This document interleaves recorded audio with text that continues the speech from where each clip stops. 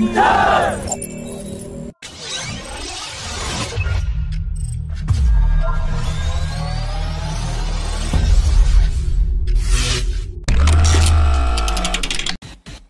the impressive aerial demonstrations by the American F-35A Lightning II, two B-1B heavy bombers flew over the Yelahanka Air Force Station, on which US officials have said that it is a reflection of deeper strategic ties between the two countries.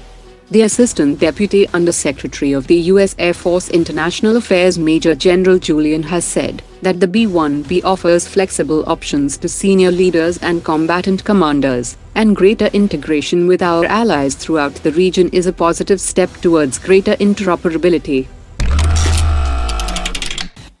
Bharat Electronics Limited has announced that it will produce the 280 km range Israeli Lora surface-to-surface missile system in India in collaboration with Israel Aerospace Industries. A Bharat Electronics Limited official has said that the Lora missile has been designed for both land and naval-based applications, which have already been inducted into the Indian Navy.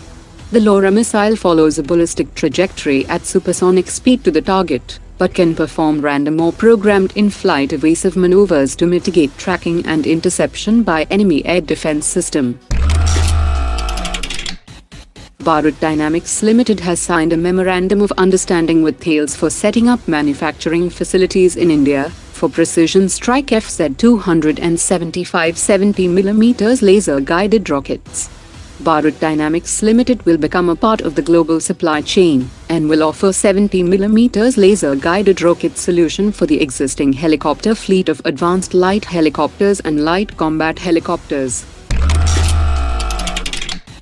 US firm General Atomics and Hindustan Aeronautics have jointly announced that HAL will provide maintenance, repair and overhaul support for the TPE-331-10 turboprop engines of MQ-9B high-altitude long-endurance drones, for which General Atomics will provide special training and equipment to Hindustan Aeronautics. General Atomics has also signed an agreement with Bharat Forge to manufacture main landing gear components, sub-assemblies and assemblies of MQ-9B drones. Newspace Research and Technologies is developing ultra-small guided bomb that can be dropped from unmanned aerial vehicles for precision targeting capabilities. Newspace has not released more specifications, but it is under development to be used from short-range tactical UAVs or swarm drones, and the company has said that multiple versions will be developed.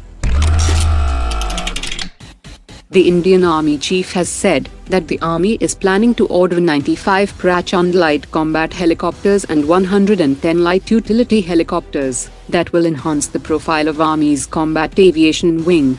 He also said that one of the weapon systems to be integrated into the Prachand helicopter would be Helena anti-tank guided missile, and the Defence Acquisition Council has accorded approval for the procurement of 40 Helena launchers and missiles.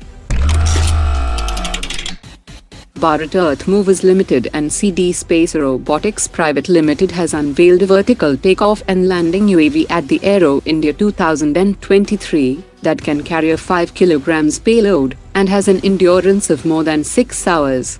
The UAV has undergone internal flight trials and will soon offer a customized variant to the Indian Armed Forces for user trials that can be used for border patrol and maritime intelligence surveillance and reconnaissance operations.